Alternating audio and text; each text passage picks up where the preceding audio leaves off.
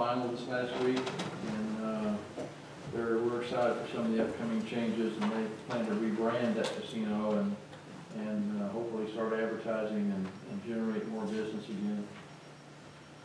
There are lots of Christmas parties going on this next week, so you know, everybody try to make some of those and just be safe, and Merry Christmas to everybody. Can't think of anything else I've got, Scott. Nope. Nope. Good. Short and sweet. Planning and zoning. I will try to continue with the short and sweet approach. Mr. Glenn sends his regrets. He has our school board, so I'm here in his place. Very short meeting for planning and zoning last week. All three of these items will be on your January 6th agenda. All three passed unanimously, but real briefly, the first one was the Ramsey Run Phase 1 development. This is Phase 1 of what will hopefully be 6 phases. This is out on Bloomfield Road, just to the north of Girardeau, and it was just their final site development plan. Second item was rezoning at 623 Perry. This is right by Capitol Park, just to the north of that former cleaners right there on the corner. That was rezoned from, or recommended to be rezoned from R3 high density residential to a C1, which matches the properties next door. Again, passed unanimously, recommended unanimously. And then lastly were a couple exemptions to the code, specifically related to a privacy fence and some of the plantings on the property. The request from Boulder Construction was to move some of those plantings that would have otherwise been on the parking lot behind their development to right there on the corner of Broadway and Perry to sort of soften that corner. And so there was a unanimous recommendation for the council to support that as well. Happy to answer any questions about it. Any questions?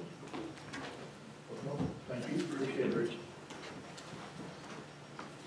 Are there any appearances this evening for any item not on the agenda? Yes, sir. My name's Sean Poole. I'm from here. I'm trying to keep it short and sweet like the rest of them. First, I would like to advocate the new bridges over Kings Highway where the lady got hit and broke both of her ankles. I would also just like to ask the city council for help. I'm from here. I grew up here. I've been in a lot of trouble here. I don't get in trouble anymore. It's been 3 years since I've been out of trouble.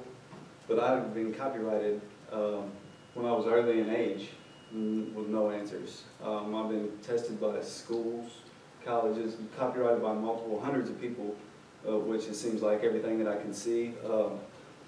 I bought phones here. I've worked a real job here. I bought phones and went in and was told that they were resale phones or modified phones where people can root my phone and make administrator commands under my name, read and write text messages for me, so they're coming out as me, but not me. This has been going on for 2 years now. I was formerly living in Dallas, Texas. I had a job. I did everything. I wasn't doing all the way good. I smoked weed. I went to the Oxford House for 18 months. I got out and I kept my job, and this stuff started happening with the copyright and whatnot, which brought me back here, and it's just gotten worse. This is not, I wouldn't think, a matter for the police. It's so big. These are corporations, and I've been to 8 lawyers here, 9 lawyers in Cape Girardeau, and no one has told me they can help me. I've called their attorney general. I've called all of these people, and they said that they cannot help me. The Missouri State Bar Association, no one can help me. I'm pleading with you guys that maybe that you can help me. I mean, I'm from here. What it looks like is that I have a whole plethora of authors that are writing about me, about my life, which is intellectual property theft. You know, there's these things going on, and I really want to stay in this town, but these people are making it very, very hard for me. That it's like I have to run all of the time, like I'm always on the run. I had a job. People started, I thought they were taking stuff off of my car. They weren't. They were putting stuff on my car. I had got in a wreck recently, and I didn't wear my seatbelt because these people were taunting me. They were taking stuff, putting stuff on my car, but my tires would stay low, all of them. I had a brand new car. I was driving down County Road 638, following a news van or a college van that's copyrighted me that I seen as soon as I said I was leaving Cape Girardeau on my Bluetooth. Could not use Bluetooth on my car. These things have been happening to me. They charged me for driving no license. I gave them my driver's license. I got that at 32 years old in Texas, and I asked, I'm going to Missouri right after I get this. Am I eligible to drive there? Yes, sir, you are, the DMV tells me. Here, they pull me over when I'm leaving the deeds office, inquiring about deeds for land down by the casino that we own, and trying to look into plat numbers. When I have developers and real estate people look at the paper and tell the plat numbers to somebody else on the phone, and then he gives it back, and then, no, these things have been happening to me all my life. And I've taken so much in, and I don't know what to do. It's made me just to close down in on myself. It took a lot to come here. They were already tweeting about this online, that I'm reading in Russian, that I don't even know Russian, but I see it on my phone. It's coming through there, and that's why I can tell that that's what they're talking about speaking at the city hall, after I told 2 people, and I asked them to come. And I'm getting no help from no one, and I am asking the city to please help me. That's all I have. I don't know what the city can do. If Renita, is there someone that you're aware of, as far as maybe community counseling that could help? I think that we can meet together to try to figure something out. This is happening. This is big. This is a lot of money that will come to this city. This is very, very big. And I would like to stay here. Well, we'll work on it, okay, Sean? Thank you for having the courage to come and speak. I know it took a lot for you. Thank you. Anybody? Thank you for coming.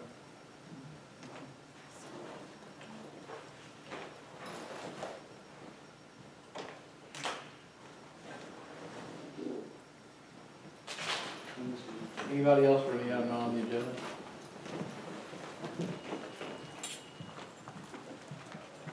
My first time in city council, so I have notes.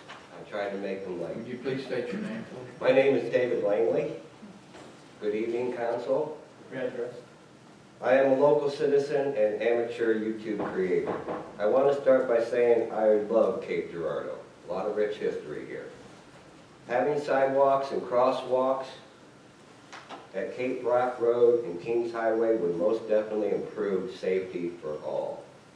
Not only the pedestrians, but the motorists too. I know there was talk about a bridge. I don't know.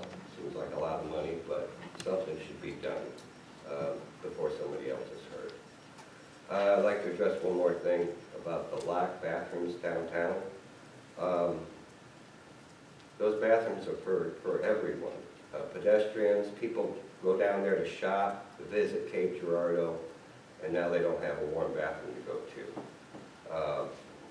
Some of the shops don't have bathrooms, so locking that and putting out a porta potty is like putting out an outhouse.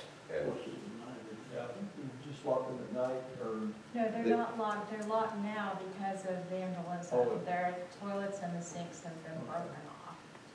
They have to be replaced. So when they're broken and it's sharp edges, we can't keep them open. okay, I hope that we get it fixed soon. Thank you very much, council. And I will tell you that there was other comments made that I've heard about the crosswalks on Kings Highway. That's a MoDOT issue, because Kings Highway is not a city street. And that's something we'll have to take up with them. And we have had some conversations with them previously and today as well about prioritizing and again, we've been working with them at Independence and Kings Highway because we have a job coming there, but we continue to have conversations with them about putting a pedestrian cycle in the city to help the city.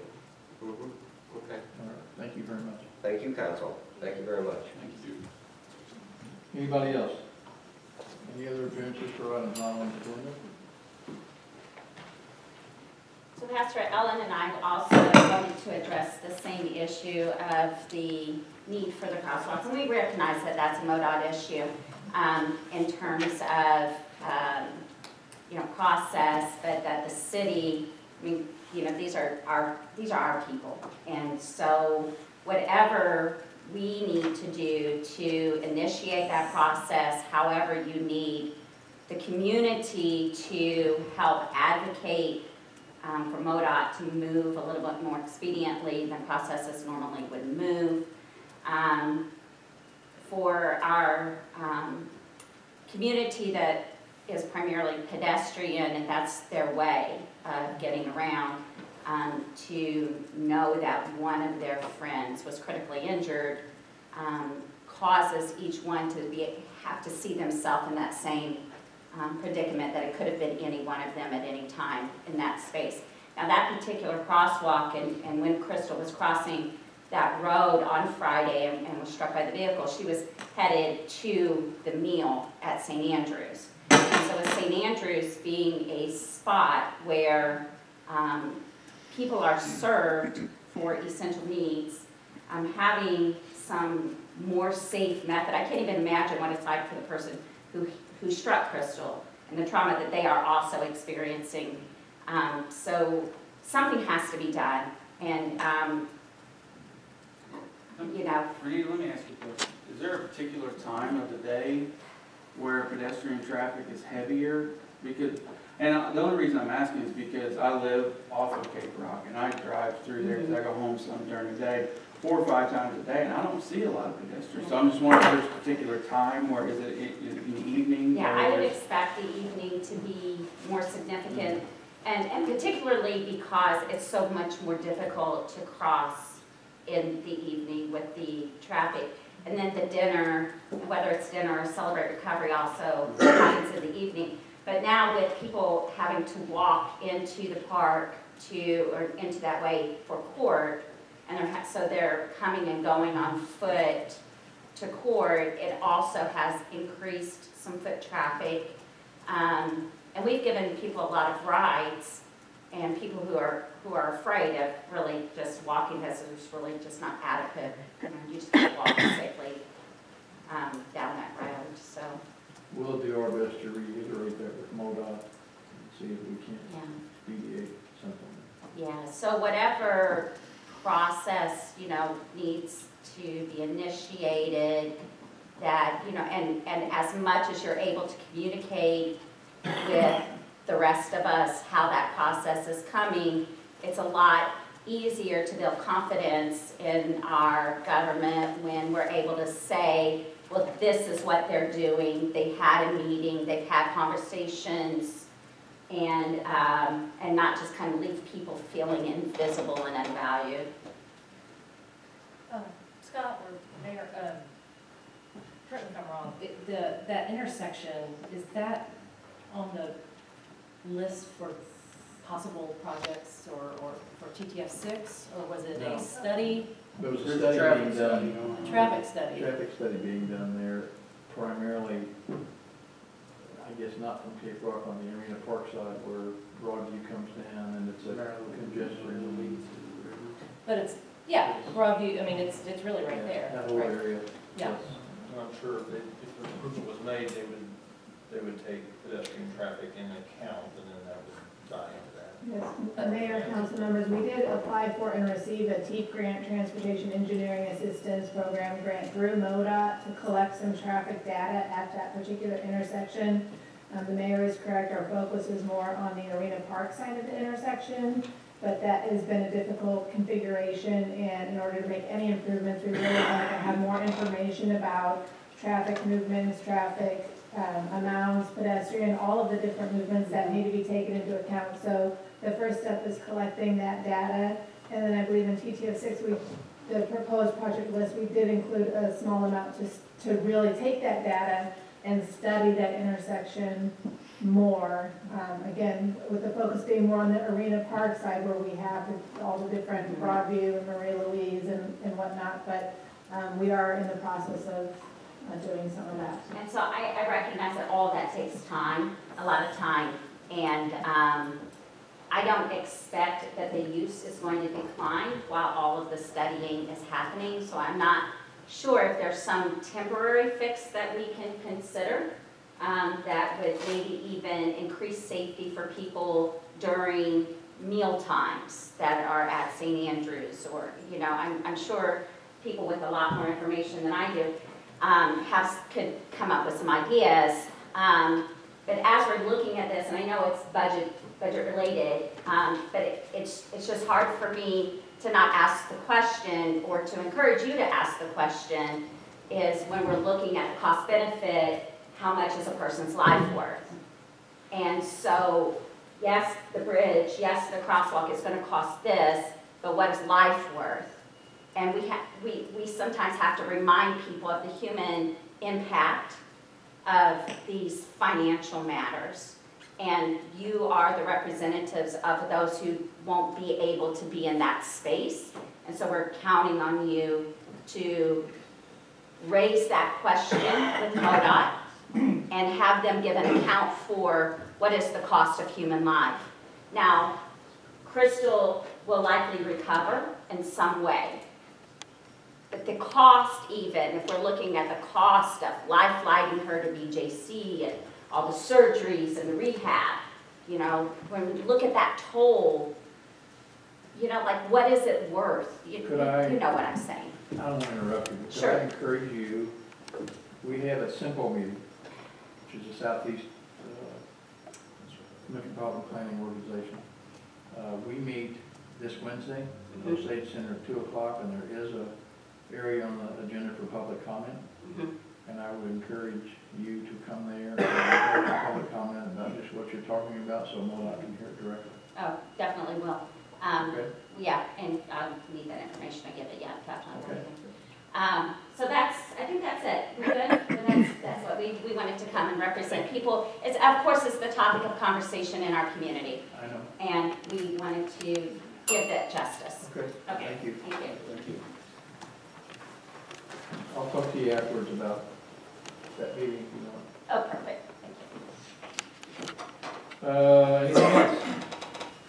If not, we'll go right into the agenda review. Scott? We have a pretty short agenda tonight. We have no public hearings.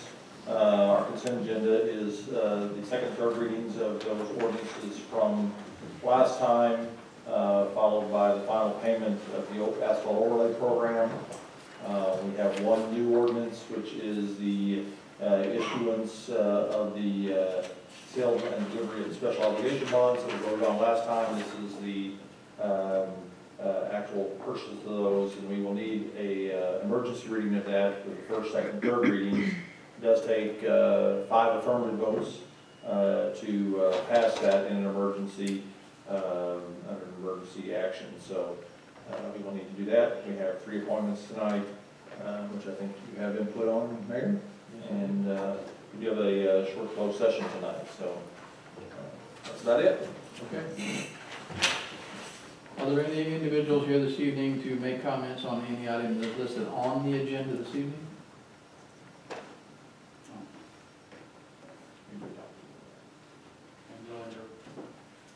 Let's go into regular session first. Take a roll call. Ryan Essex, Here. Bob Fox, here.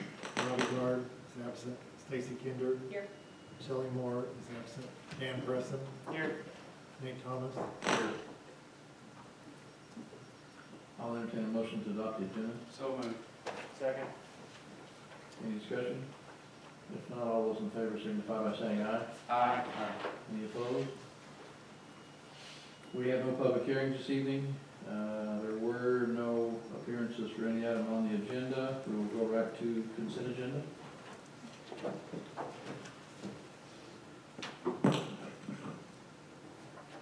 Number 19-187, ordinance amending chapter 15 of the city code by extending the 1/2 of 1% transportation sales tax and reestablishing the city transportation trust fund, and calling an election in the city of Cape Girardeau, Missouri on the question whether to approve the sales tax extension, designating the time of holding the election, and authorizing and directing the city clerk to give notice of the election. In order to amend chapter 15 of the city code by extending the 1/2 of 1% transportation sales tax and reestablishing the city transportation trust fund, and calling an election in the city of Cape Girardeau, Missouri on the question whether to approve the sales tax extension, designating the time of holding the election, authorizing and directing the city clerk to give notice of the election. Number 19-188, an ordinance approving the Garden Plat of Summers Castle Rock subdivision, ordinance approving the Garden Plat of Summers Castle Rock subdivision. Number 19-189, an ordinance approving the Garden Plat of City of Hollow subdivision, ordinance approving the Garden Plat of City Hollow subdivision. Number 19-190, an ordinance granting a special use permit to Union Electric Company, DBA Ameren, Missouri for purpose of constructing, maintaining, and operating an electrical power distribution substation at 1400 West Cape Cod Drive in the city and county of Cape Girardeau, Missouri.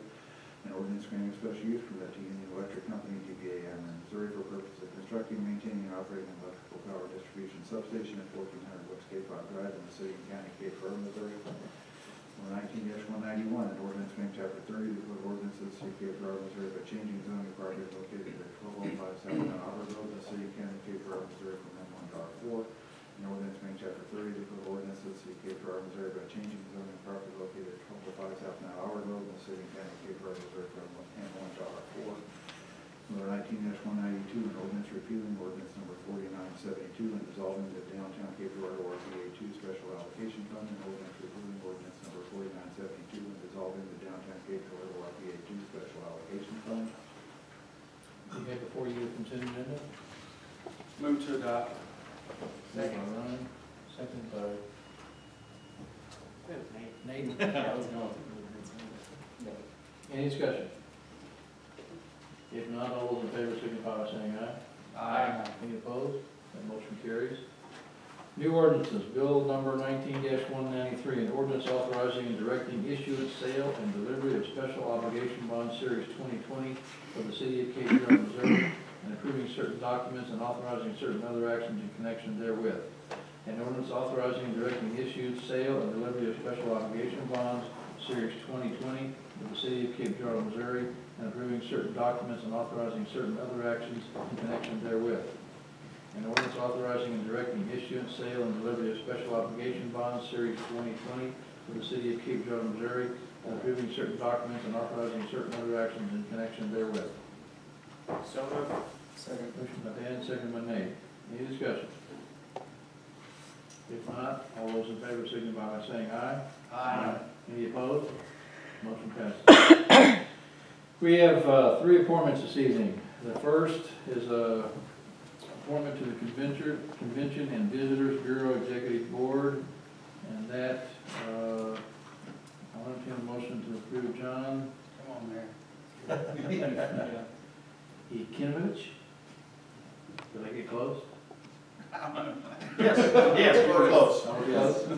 Right on the head. So moved for John. Yeah, for John.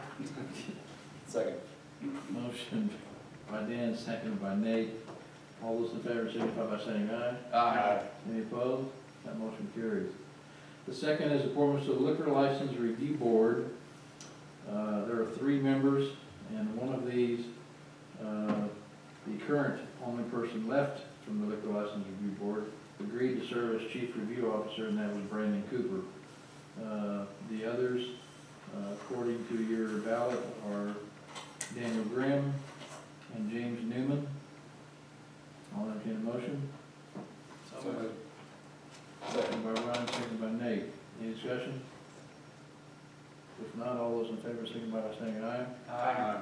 Any opposed? That motion carries. The other is reappointment of two members to the Cape Area Magnet Board of Directors, and those two are myself and Robbie Gard. So moved. Motion by Dan, Second. second by Nate. Any discussion? If not, all those in favor signify by saying aye. Aye. That motion carries. I'll now entertain a motion to adjourn to closed session to discuss legal actions and litigation, confidential communications, legal counsel, property acquisition, and personnel matters pursuant to revised section, Missouri section 1602.1, 1602.12, and 1602.13. Second. Motion made and seconded. We are adjourned.